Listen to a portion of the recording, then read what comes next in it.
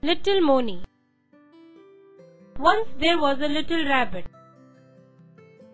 His name was Mony. He always crossed a pond on his way to school.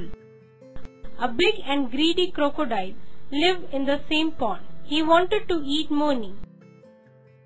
One day he called out in a sweet voice, "Oh little rabbit, come closer to the pond." Mony took a step backward and replied, "Who are you? Why should I come closer?" The crocodile replied, "Oh, you are so nice. I just want to talk." Mony remembered Mummy had said, "Don't talk to strangers. I should go home."